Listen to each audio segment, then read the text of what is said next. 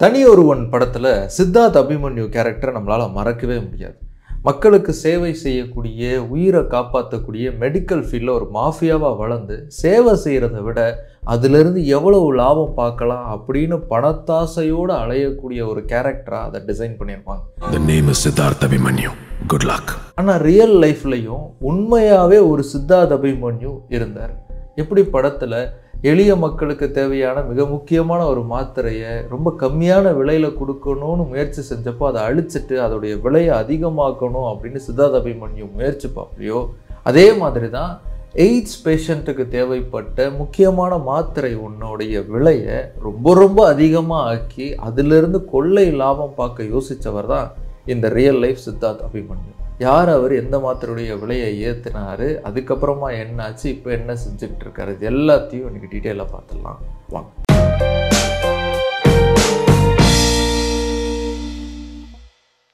நாம் இன்னைக்கு பார்க்க போகிற ரியல் லைஃப் சித்தார்த் அபிமன்யுடைய ரியல் பேர் மார்ட்டின் ஷிக்ரல்.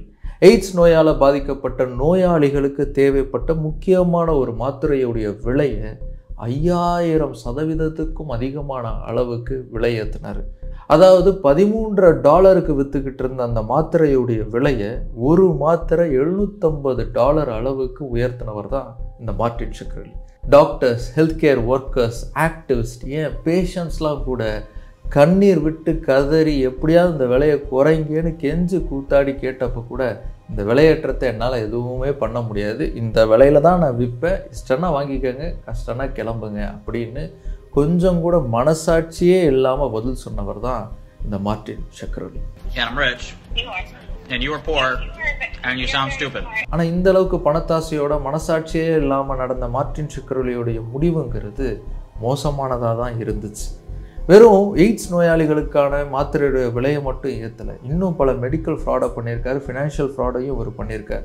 அதோடைய விளைவுகள் அவரை ஒட்டு மொத்தமாக அழித்தொழிச்சது. நிமோசிஸ்டிஸ் நிமோனியா, ஷார்ட்டாக பிசிபின்னு சொல்லுவாங்க, லங்ஸை அஃபெக்ட் பண்ணக்கூடிய நோய் இது. குறிப்பாக இம்யூன் சிஸ்டம் யாருக்கெல்லாம் வீக்காக இருக்கோ அவங்கள தான் இந்த நோய்ங்கிறது பெரிய அளவுக்கு தாக்குதலை நடத்தும்.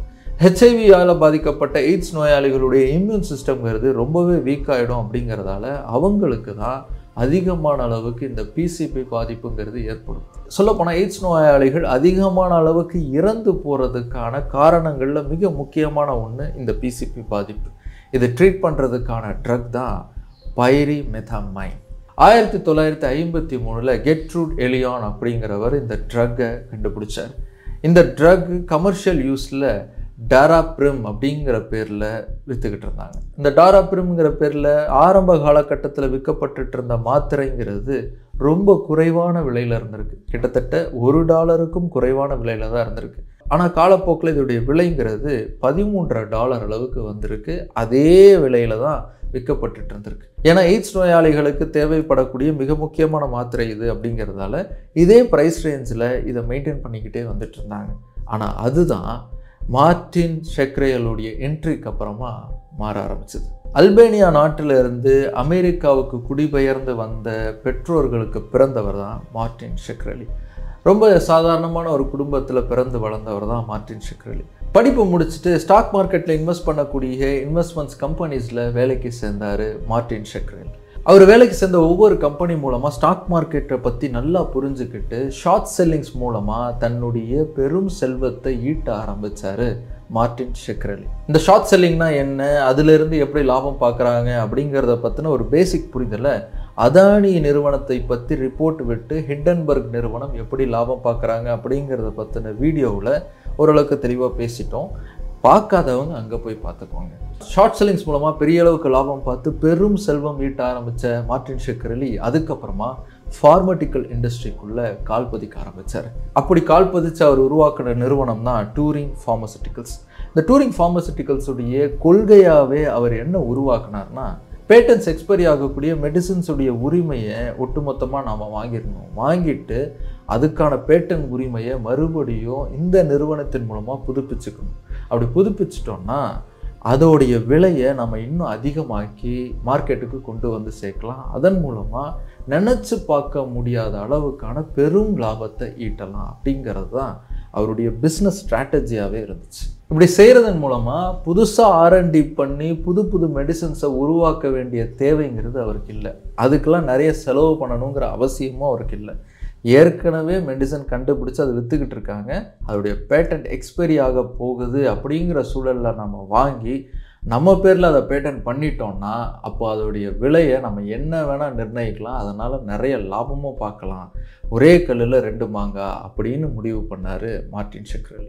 இந்த பிஸ்னஸ் கான்செப்டுடைய அடிப்படையில் தான் டாராப்ரிம் மாத்திரையை அந்த சமயத்தில் உற்பத்தி பண்ணி விற்பனை பண்ணிக்கிட்டு இருந்த இம்பேக்ட்ஸ் லேபரட்டரிஸ் அப்படிங்கிற நிறுவனத்துக்கிட்ட இருந்து $55 மில்லியன் அளவுக்கான பணத்தை கொடுத்து அந்த மாத்திரைக்கான உரிமையை வாங்கினாங்க டூரிங் ஃபார்மசூட்டிக்கல்ஸ். அப்படி அந்த மாத்திரைக்கான உரிமத்தை வாங்கி அதோடைய பேட்டன்ட்டை புதுப்பிச்ச அடுத்த நொடியில் இருந்து அதோடைய விலையான $13 $750 நிர்ணயிச்சார் மார்ட்டின் ஷெக்ரேல். 2015 இந்த விலையேற்றத்தை மார்ட்டின் ஷெக்ரேல் கொண்டு வந்த சமயத்தில் எய்ட்ஸ் நோயாளிகள் மத்தியிலையும் டாக்டர்ஸ் மத்தியிலையும் இது மிகப்பெரிய கொந்தளிப்பை உருவாக்குச்சு. எப்படிங்க நீங்கள் இவ்வளோ பெரிய விலையேற்றத்தை பண்ண முடியும்? அதுவும் கொஞ்சம் கொஞ்சமாக கூட பண்ணாமல் இம்மிடியேட்டாக அந்த விலையேற்றத்தை இவ்வளோ வித்தியாசத்தில் கொண்டு வந்தீங்கன்னா எப்படி நோயாளிகள் வாங்க முடியும்? ரொம்ப கஷ்டமாச்சு. இந்த விலையேற்றத்தை குறைங்க, இந்த மறுபரிசீலனை பண்ணுங்கன்னு தொடர்ந்து மார்ட்டின் ஷெக்ரேலை வலியுறுத்த ஆரம்பித்தாங்க. வெறும் நோயாளிகள் டாக்டர்ஸ் மட்டும் இல்லாமல் பல ஆக்டிவிஸ்ட்டும் இந்த விலையேற்றம்ங்கிறது பகல் கொள்ளை தான், மார்ட்டின் ஷெக்ரேல் செய்கிறது நிச்சயமாக ஒரு கொள்ளைக்காரன் செய்கிறதுக்கு சமமான ஒன்று தான் அப்படின்னு விமர்சனம் பண்ணாங்க. ஆனால் எல்லாருக்குமே முகத்தில் அடித்த மாதிரி மார்ட்டின் ஷெக்ரேல் சொன்ன பதில், என்னால் விலையேற்றத்தை குறைக்கவே முடியாது, இந்த விலையேற்றத்தில் தான் இந்த மாத்திரைங்கிறது விற்கப்படும், இஷ்டம்னா வாங்கிக்கோங்க அப்படிங்கிறது தான். I couldn't afford to spend $100 million on new toxoplasma drugs, but raising the price of Daraprim, now I can. இவ்வளவு பெரிய விலையேற்றத்தை எதிர்த்து கோர்ட்டில் கேஸ் போட்டாங்க. அந்த விசாரணை அப்போ நீதிபதிகள் நோயாளிகள் கண்ணீர் விட்டு கதறது உங்கள் காதில் விழலையா அப்படின்னு கேட்டாங்க. அதுக்கு மார்ட்டின் ஷெக்ரேல், நான் எந்த விதமான பதில் சொல்லவும் விரும்பலை, பதில் சொல்லாமல் இருக்கிறதுக்கு எனக்கு உரிமை இருக்குது அப்படிங்கிற மாதிரி தெனாவட்டான பதிலை தான் சொன்னார். I invoke my Fifth Amendment privilege against self-incrimination and respectfully decline to answer your question. அது மட்டும் இல்லை, எதிர்த்தரப்பினர் வைக்கக்கூடிய வாதங்களுக்கு கூட நீங்கள் என்ன வேணால் பண்ணிக்கோங்க, என்னை உங்களால் ஒன்றும் செய்ய முடியாதுங்கிற மாதிரியான தெனாவட்டான ரியாக்ஷன்ஸ் தான் மார்ட்டின் ஷெக்ரேல் கோர்ட்டில் கொடுத்துக்கிட்டு இருந்தார். எய்ட்ஸ் நோயாளிகளுக்கு மிக முக்கியமாக தேவைப்படக்கூடிய மாத்திரையுடைய விலையை இப்படி கண்மூடித்தனமான விலையேற்றத்தோடு கொண்டு வரதுக்கு மார்ட்டின் ஷெக்ரேல் முயற்சி செஞ்சப்போ அது தலைப்பு செய்தியாக மாற ஆரம்பிச்சது. எங்கே பார்த்தாலும் மார்ட்டின் ஷெக்ரேலுடைய பெயரும் அவருடைய இந்த இன்சேனான நடவடிக்கையும் தான் பேசப்பட்டுச்சு. கொஞ்சம் கூட மனசாட்சியே இல்லாமல் நடந்துக்கிறானே, யாரா இவன், அவ்வளவு பணத்தாசை பிடிச்சவனா இவன் அப்படின்னு ஒட்டுமொத்த அமெரிக்காவுமே மார்ட்டின் ஷெக்ரேலை ஒரு வில்லனாவே பார்க்க ஆரம்பிச்சு. ஆனால் அதுக்கு மார்ட்டின் ஷெக்ரேல் சொன்ன பதில் என்ன தெரியுமா? To get hundreds of millions of dollars. He's a god. Serious? No, you're not. You are entitled. You are a white man, and you have done some shit. From Brooklyn. You have done some grimy shit to from get that Brooklyn. money. Trust Straight me. from Brooklyn, the god. But what you are is a wigger, a freaking entitled, subpar intelligent white man. Okay? Subpar intelligent. எவ்வளவு மீடியாவில் கூப்பிட்டு விவாதம் பண்ணி அவர் முகத்துக்கு நேராக நீங்கள் செய்கிறது தப்பு அப்படின்னு விமர்சனம் வச்சாலும் கூட அவங்க எல்லாருக்குமே இந்த விலையேற்றத்தில் எந்த மாற்றமும் கிடையாது, இதில் நான் எந்த தப்புமே செய்யலை அப்படிங்கிற மாதிரி பதில் தான் சொன்னார். ஒருத்தர் ஆஸ்டின் மார்ட்டின் மாதிரியான ரொம்ப காஸ்ட்லியான காரை உருவாக்கி அதை சைக்கிளோடைய விலையில் விற்றுக்கிட்டு இருந்தாருன்னா அதோட உரிமையை நான் வாங்கி டொயோட்டா காருடைய விலையில் விற்கிறதுக்கு முயற்சி செஞ்சேன்னா அது எப்படி குத்தமாகும்? நான் ஆஸ்டின் மார்ட்டினுடைய விலைக்கு நான் விற்கலையே, அதை விட கம்மியான அளவுக்கு தானே விற்றுக்கிட்டு இருக்கேன். சொல்லப்போனால் இதுதான் இந்த மாத்திரைக்கான நியாயமான விலை அப்படின்னு விவாதம் பண்ணார். மார்ட்டின் ஷெக்ரேல் ஒரு மருந்துடைய விலையை அதிகமாக்குனது அது முதல் முறை இல்லை. ஏற்கனவே இதே மாதிரியான விலையேற்றத்தை பண்ணியிருக்கார்.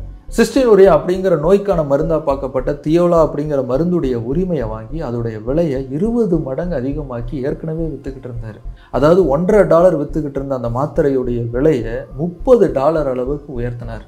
ஒரு பேஷண்ட் ஒரு நாளைக்கு 10லிருந்து 15 மாத்திரை அளவுக்கு எடுக்க வேண்டியிருக்குமா. அப்போ அதோட விலையை ஒரு மாத்திரைக்கு $30 அதிகமாக்கியிருக்காருன்னா பாருங்கள் எந்த அளவுக்கு அவர் லாபம் பார்க்க முயற்சி செஞ்சுருக்காரு. இப்படி ஏற்கனவே மருந்துகளுடைய விலையை அதிகமாக்கி கொள்ளை லாபம் பார்த்துக்கிட்டு இருந்தவர் தான் மார்ட்டின் ஷெக்ரேல். ஆனால் எய்ட்ஸ் நோயாளிகளுக்கு தேவைப்படக்கூடிய முக்கியமான மருந்துடைய விலையை ரொம்ப ரொம்ப அதிகமாக்கினப்போ தான் அவர் செஞ்சுக்கிட்டு இருக்கக்கூடிய விஷயம்லாம் பல பேருக்கு தெரிய ஆரம்பிச்சுது. இப்படி யார் முயற்சி செஞ்சாலும் விலையை குறைக்கவே முடியாதுன்னு பிடிவாதமாக இருந்து லாபம் சம்பாதிக்கிறது மட்டும்தான் என் நோக்கம் அப்படின்னு வெளிப்படையாகவே சவால் விட்டுட்டு இருந்த மார்ட்டின் ஷெக்ரியலுக்கான அழிவுங்கிறது ஒரு பெண்மணியால் வந்துச்சு. அமெரிக்காவுடைய அதிபராக இருந்த பில் கிளின்டன் அவர்களுடைய மனைவியும் அமெரிக்க ஜனாதிபதி தேர்தலில் வேட்பாளராக போட்டியிட்ட ஹிலாரி கிளின்டன் அவர்கள் மார்ட்டின் ஷெக்ரியல் மேலே கடுமையான விமர்சனம் வச்சாங்க. வெறும் பணம் சம்பாதிக்கிறத மட்டுமே நோக்கமாக வச்சு மக்களுடைய நலனை பற்றியே சிந்திக்காத இந்த மாதிரியான மனிதர்கள் எப்படி ஃபார்மா இண்டஸ்ட்ரிக்குள்ளெல்லாம் இருக்காங்க அப்படின்னு ரொம்ப காட்டமான விமர்சனங்களை மார்ட்டின் ஷெக்ரியலுக்கு எதிராக வச்சாங்க. அதை கேட்டுட்டு மார்ட்டின் ஷெக்ரியல் எடுத்த நடவடிக்கைகள் தான் அவருக்கான சரிவுகளுக்கான தொடக்கமாக அமைச்சது. மார்ட்டின் ஷெக்ரியல் ஹிலாரி கிளின்டனுடைய பேச்சை கேட்டதுக்கு அப்புறமா தன்னுடைய சோஷியல் அக்கௌண்ட்ஸ்க்கெலாம் போய் ஹிலாரி கிளின்டனுடைய முடியிலிருந்து ஒரு கொத்தை அறுத்துக்கிட்டு வர்றவங்களுக்கு நான் $5000 தரேன் அப்படின்னு சொல்லி ஒரு பதிவை போட்டார். அது ஹிலாரி கிளின்டன் மேலே நேரடியாகவே ஒரு ஃபிசிக்கல் தாக்குதல் நடத்துறதுக்கு மார்ட்டின் ஷெக்ரியல் முயற்சி செய்கிறாரு அப்படிங்கிற குற்றச்சாட்டை எடுத்து வைக்கிறதுக்கு தோதா இருந்துச்சு. ஹிலாரி கிளின்டன் மேலே கொலைவரி தாக்குதல் நடத்துறதுக்கு மற்றவங்களை தூண்டுறதுக்கான முயற்சியை மார்ட்டின் ஷெக்ரியல் செஞ்சுருக்காரு அப்படிங்கிற முகாந்தரத்தோட அவர் மேலே வழக்கு பதிவு செஞ்சாங்க காவல்துறையினர். பெரிய அளவுக்கான பணத்தை இப்படி கொள்ளையடிச்சு சேர்த்தா இன்னும் பெரிய அளவுக்கான திமிரும் தலைகணமும் மண்டைக்குள்ளே ஏறிடும். அதுதான் மார்ட்டின் ஷெக்ரியலுக்கும் நடந்துச்சு. ஹிலாரி கிளின்டனுக்கு எதிராக அவர் போட்ட பதிவுங்கிறது அவருக்கு எதிராகவே ரிவர்ஸ் ஆனப்போ கூட அவர் பாடத்தை கற்றுக்காம இன்னும் மோசமான செயல்களில் ஈடுபட ஆரம்பித்தார், நடந்துக்க ஆரம்பித்தார். கோஸ்ட்ஃபேஸ் கில்லா அப்படிங்கிற ஒரு ஃபேமஸான ரேப்பர் மார்ட்டின் ஷெக்ரியலுடைய இந்த அதிகப்படியான லாபம் சம்பாதிக்கணுங்கிற எண்ணத்தோட மோசமான விலையேற்றத்தை எதிர்த்து தன்னுடைய கருத்துக்களை பதிவு செஞ்சார். என்னால் இதை நம்பவே முடியல, இப்படிலாம் மனுஷங்க இருக்காங்க, விலையேற்றத்தை இவ்வளோ அதிகமாக பண்ண முடியுமா, $13 எங்கே இருக்குது, $750 எங்கே இருக்குது அப்படின்னு ரொம்ப வெளிப்படையாகவே அவர் பேசினார். அவருடைய பேச்சை கேட்டதுக்கப்புறமா லைவ் வீடியோவில் சுற்றி ரவுடிங்களை நிற்க வைக்கிற மாதிரி மாஸ்க் போட்ட ரவுடிங்களை நிற்க வச்சு நான் உன்னை வச்சு செஞ்சிருவேன், உனக்கு எதிர்காலமே இருக்காது, நீ காணாமல் போயிடுவே அப்படின்னு சொல்லி மிரட்டல் விடுத்தார் மார்ட்டின் ஷெக்ரியல். அதாவது எல்லாருமே நீங்கள் வில்லனாக இருக்கீங்க அப்படின்னு சொன்னதை நான் வில்லனாகவே உண்மையிலே இருந்துட்டு போகிறேன்டா அப்படின்னு சொல்லி வில்லனாகவே நடக்க ஆரம்பிச்சிட்டாரா என்னன்னு தெரியல.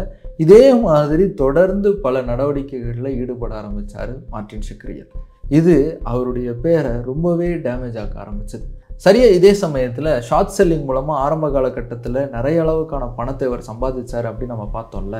அதில் நிறைய ஃபினான்ஷியல் ஃப்ராடை பண்ணியிருக்காரு, நிறைய பேரை ஏமாற்றிருக்காரு, பல ஸ்கேம்களை உருவாக்கி தான் இவ்வளவு பணம் சம்பாதிச்சார் அப்படிங்கிற குற்றச்சாட்டும் அவர் மேலே எழ ஆரம்பிச்சுது. நிறைய பேர் அவருக்கு எதிராக கேஸ் போட ஆரம்பித்தாங்க. இந்த எல்லா குற்றச்சாட்டுகளும் பெருசாகவும் கடைசியாக 7 முக்கியமான குற்றச்சாட்டுகளுடைய அடிப்படையில் மார்ட்டின் ஷெக்ரியலை கைது பண்ணாங்க காவல்துறை. அந்த 7 குற்றச்சாட்டுகளில் 5 குற்றச்சாட்டுகள்ல இருந்து மார்ட்டின் ஷெக்ரியலுக்கு விடுப்பு கிடைச்சது. ஆனால் மீதி இருந்த 2 குற்றச்சாட்டுகளில் அவருடைய குற்றம் நிரூபிக்கப்பட்டதும் மார்ட்டின் ஷெக்ரியலுக்கு 7 ஆண்டு கடுங்காவல் தண்டனையை வழங்கி தீர்ப்பு வழங்குச்சு நீதிமன்றம். அந்த தீர்ப்பு வழங்கப்பட்ட சமயத்தில் கோர்ட் வளாகத்துக்குள்ளேயே கண்ணீர் விட்டு அழுது நான் பணத்தாசை பிடிச்சவன் இல்லை அப்படின்னு சொன்னார் மார்ட்டின் ஷெக்ரியல். ஆனால் அவர் சொன்னதை யாரும் நம்புறதுக்கு தயாராகவே இல்லை. அவருடைய கைதுக்கு அப்புறமா அவர் உருவாக்கின அந்த டூரிங் ஃபார்மசூட்டிக்கல்ஸ் பேர் மாற்றம் பெற்று செயல்பட ஆரம்பிச்சது. ஜெயிலுக்குள்ளேயே இருந்து சட்டத்துக்கு புறம்பா தன்னுடைய நிறுவனத்துக்கு தலைமை தாங்கி வழி நடத்திக்கிட்டு இருக்காரு மார்ட்டின் ஷெக்ரியல் அப்படின்னு டைம்ஸ் மேகசின் அதுக்கப்புறமா விசாரணை பண்ணி அவர் மேலே குற்றச்சாட்டுங்கிறத வச்சாங்க. அந்த குற்றச்சாட்டு அடிப்படையில் அவர் மேலே விசாரணை நடந்து மறுபடியும் இன்னொரு சிறைக்கு அவர் மாற்றப்பட்டார். 2018 கொடுக்கப்பட்ட அவருடைய தண்டனையை குறைக்கணும்னு சொல்லி தொடர்ந்து அவர் நீதிமன்றத்துக்கிட்டையும் அரசாங்கத்துக்கிட்டையும் கோரிக்கை வச்சுக்கிட்டே இருந்தார். அந்த கோரிக்கையுடைய விளைவாக 2022 அவர் விடுதலை செய்யப்பட்டார். சிறைச்சாலையில் இருந்த சமயத்தில் அவர் தன்னுடைய பெரும் பகுதியான சொத்தை இழக்க ஆரம்பித்தார். பெரிய அளவுக்கு டாக்ஸை சரியாக கட்டாமல் அரசாங்கத்தை ஏமாத்திருக்காரு அப்படிங்கிற குற்றச்சாட்டுங்கிறது அவர் மேலே எழ ஆரம்பிச்சது. அவர் கட்டாத டாக்ஸுக்கும் அதோடைய ஃபைனுக்கும் சேர்த்து அவருடைய சொத்துல இருந்து பெரும் பங்கை ஏலத்தில் விட்டு அதுக்கான பணத்தை எடுத்துக்கிட்டாங்க அமெரிக்க அரசு. இப்படி ஏல விடப்பட்டப்போ தான் மார்ட்டின் ஷெக்ரியல் கிட்ட ரொம்ப ப்ரெஷியஸான ஆர்ட் கலெக்ஷன்ஸ்லாம் இருக்குது அப்படிங்கிறது வெளியில் தெரிஞ்சிச்சு. ஐசக் நியூட்டன் கைப்பட எழுதின ஒரு மனுஸ்கிரிப்ட், சார்லஸ் டார்வினுடைய கடிதங்கள்னு பல ரேரான கலெக்ஷன்ஸை சேர்த்து வச்சுட்டு இருந்திருக்காரு மார்ட்டின் ஷெக்ரியல். அது எல்லாத்தையுமே ஏலமிட்டு தான் மார்ட்டின் ஷெக்ரியல் செலுத்த வேண்டிய பெரும் தொகையை ஈடு செஞ்சது அமெரிக்க அரசு. விடுதலைக்கு அப்புறமான காலகட்டத்தில் மார்ட்டின் ஷெக்ரியல் இப்போ என்ன பண்ணிக்கிட்டு இருக்காரு அப்படிங்கிறத தேடினப்போ ஃபோர்ப்ஸ் பத்திரிகை ஒரு செய்தியை வெளியிட்டிருந்திருக்காங்க. சிறைவாச காலத்தில் கிட்டத்தட்ட $90 லட்சம் அளவுக்கு இருந்த மார்ட்டின் ஷெக்ரியலுடைய நெட் ஒர்த்துங்கிறது $25 லட்சம் கீழே போக ஆரம்பிச்சிருச்சு அப்படிங்கிறதையும், அதோட ஜெயிலிருந்து வெளியில் வந்ததுக்கப்புறமா மாதம் $2500 சம்பளத்துக்கு ஒரு லா ஃபார்மில் வேலை பார்த்துக்கிட்டு இருக்காரு மார்ட்டின் ஷெக்ரியல் அப்படிங்கிற செய்தியையும் பதிவு செஞ்சுருக்காங்க ஃபோர்ப்ஸ் பத்திரிகை.